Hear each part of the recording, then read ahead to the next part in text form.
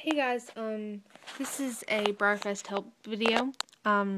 Tips and, just stuff you should know if it's your first time, or even if you just want to watch this. It's always good to do your research, of course, is what you're here for. So, first off, you'll need, to bring your bags. I find that reusable shopping bags, like the fabric ones, those work really well to pull your horses around instead of the plastic ones, because the plastic ones can, break, and you can't put them on your shoulder, so it's a real,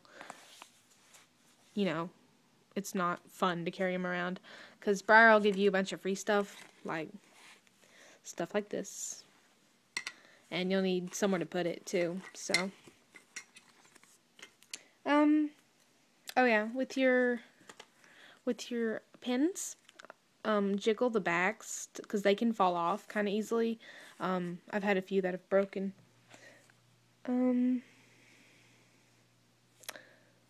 Sometimes it's easier to stay in a cheap hotel. The Clarion's definitely sold out, so just don't even think about staying there. I stayed in a cheap hotel because I have to pay for everything. I have to pay for half the gas and the hotel, so, just be glad you don't have to pay for that, because I do. And I have to pay for all my models, of course, every single one. Buy a horse when you see it. Especially with limited models, like Woodburn, who's for sale, by the way. Woodburn, there's only 500 made, so if you see him and you really, really like him, get him right then, because he may not be there when you're back. However, sorry, dumb thing. If there's a horse that you second guess yourself, like if you saw him and you were like, well, he's pretty, but I don't know if I want him, just don't second guess yourself. If you have to think about it, then don't even get the horse, because chances are you're going to see a horse later on that you'll want even more, because there's so many Breyers at Breyerfest. You'll be able to find every single model you've ever looked for. Even super rare horses.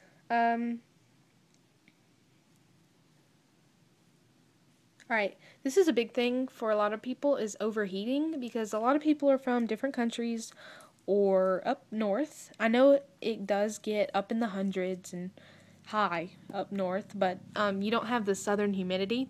I live in Alabama, so I know what humid is. It's like stepping into a sauna outside. Like, it's so hot outside today. It's ridiculous, and it's only April.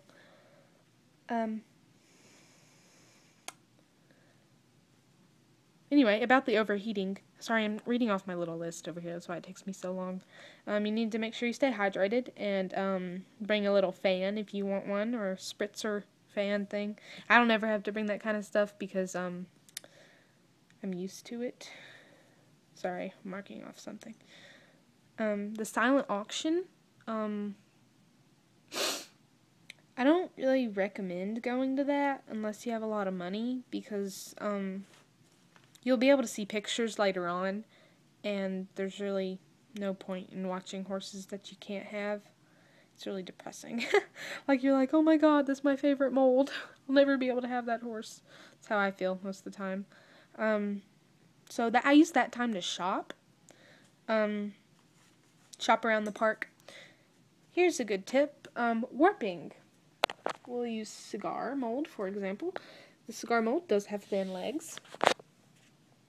See?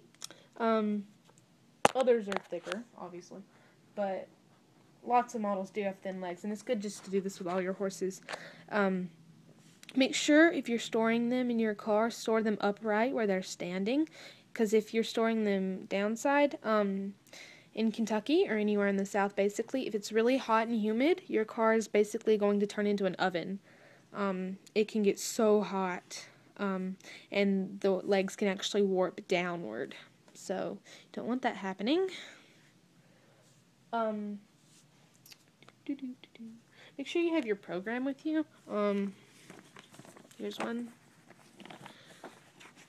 because the main important part is, well, shoot, I don't know what page it's on. Sorry, guys. It has a schedule. That's really important. Oh, here it is.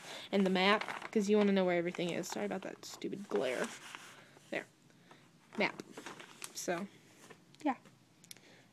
Bring a ball cap if you get hot, and so you don't have to go around squinting and looking all grumpy.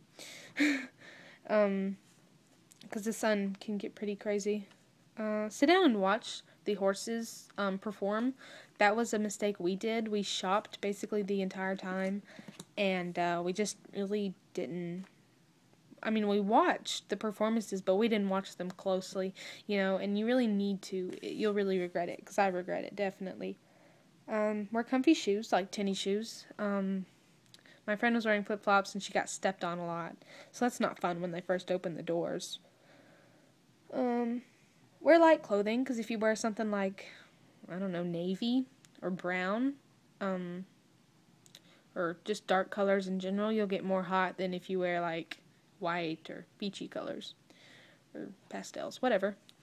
You want to wear sunscreen, so you don't get sunburned, because that'll ruin your day, ruin your whole trip if you get really bad sunburned. Make sure you put a cooler in your car with snacks, because the horse park food sucks. I won't really go into detail with that. The water tastes like dirt out of the water fountains. Like, I don't know, tastes like grass. Yeah. And the nachos aren't good. And they're super, super expensive. Like, I think it was like $5 for, a little thing of nachos. And I'd much rather spend that on a horse. Alright, here is the biggest question I always get asked. How much money should I bring to Breyerfest? This depends on who you are.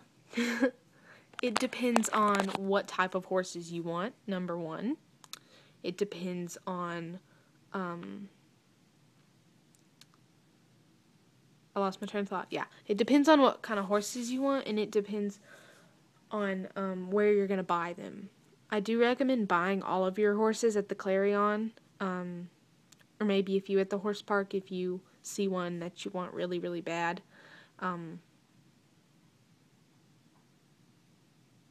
Sorry, my friend sent me a text message on my phone. I was reading it. If you want horses like star-studded and Woodburn, you're going to have to pay a lot more than if you want horses like Cupid and Arrow and, other horses, normal horses. So, if you just want run-of-the-mill Breyers, then you could probably slip by with maybe $400. But I don't recommend going with less than that, because it's really not worth going if you're not going to get a lot of models. If you want good horses, I'd recommend bringing $700. Because you can really blow out your money in the Clarion.